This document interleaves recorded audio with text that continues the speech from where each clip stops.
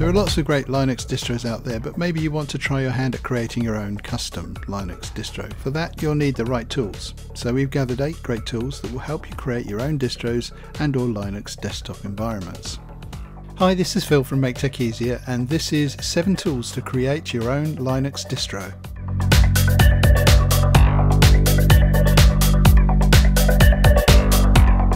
When there are so many Linux distros out there, you're probably wondering why one would want to create his or her own distro instead of getting a ready-made one.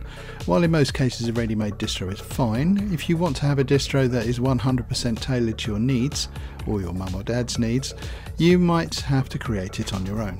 With the right tools, creating your own Linux distro isn't as hard as it seems, though it takes time for sure. There are lots of tools for that purpose, some of them are universal and some of them are distro specific. Linux RESPIN. Linux RESPIN is a fork of the now discontinued RemasterSys. Years ago, RemasterSys used to be one of the most popular tools to create your own Linux distro and or a backup of your OS. Linux RESPIN doesn't offer as much as RemasterSys used to, but it still does a great job if you're using a distro it's available for. Linux RESPIN is available for Debian, Mint and Triskel only, which kind of limits its popularity. What I don't like about this tool is its almost non-existent documentation. Linux Live Kit. Linux Live Kit is another tool you can use to create your own distro or back up your system. It prefers Debian, but fortunately it can be run on other distros as well, provided it supports AUFs and SquashFS kernel modules. Linux Live Kit has a very short and sweet wizard on how to build a distro. Just follow the steps and you're done. Ubuntu Imager. Ubuntu Imager is a good tool to create your own Ubuntu-based distro. It's not the only such app for Ubuntu, but since it's a good one, I choose to mention it on this list. I'm not going to review it in detail because we already have a very detailed how-to with instructions about installation and operation. So if you want to run it, just check the article in the link in the description. Linux from scratch.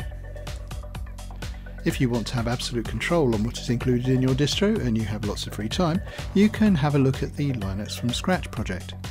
LFS has very extensive documentation and is a great learning resource about Linux in general, not just about how to create your own distro. Linux from Scratch allows you to build your own customized Linux system entirely from source code. LFS is not exactly a tool like the rest on this list, but you can still use it for the same purpose, to create your own Linux distro and learn a lot about Linux as a whole. SLAX Modules Tool. If you're looking for an easy to use tool and you like SLAX, a lightweight distro based on Slackware, you are lucky because they have an online tool you can use to pick the modules you'd like to be included in your distro.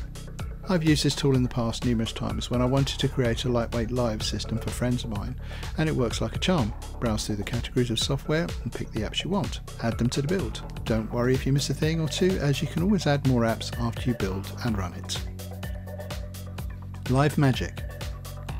LiveMagic is one more Debian tool for distro creation. It can create CDs, USBs and netboot images. It's much simpler to use than some of the other apps on this list, such as RemasterSys, but it does not use your running system to build the image. Instead, follow a wizard and choose your configuration options as you go. The program will pull the packages from your repositories and install them into your image. SUSE Studio. For SUSE users, the best choice is SUSE Studio. Somewhat similar to Insta-Linux, SUSE Studio allows you to use a web interface to create a custom distribution or appliance, as they call it. It tops the charts in supported media by including output for CD, DVD, USB stick, hard drive, VMware, VirtualBox and Zen.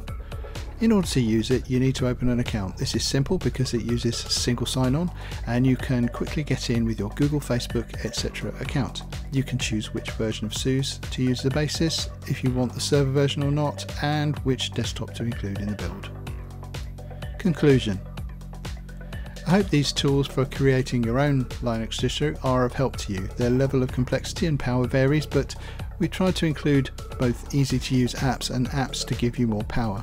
In addition to these apps, many of the distros have their own tools that were mentioned here, so if you're using a different distro, it's best to check what tools are available for it in particular, and then if you're not happy with what you find, try the universal ones. Okay, if you like this video, then please click the like button and leave a comment. And also perhaps visit our Make Tech Easier YouTube channel for more guides, tutorials and lists about all things tech. We cover Windows, Linux, Mac, iOS, Android and lots of other stuff in between, so we'll almost definitely have something for you. Plus, if you feel like it, hit the subscribe button to never miss our latest videos, and also you can hit the notification bell to be alerted immediately when new videos hit the channel. Okay, as always, thanks for watching. That's it for now. See you next time.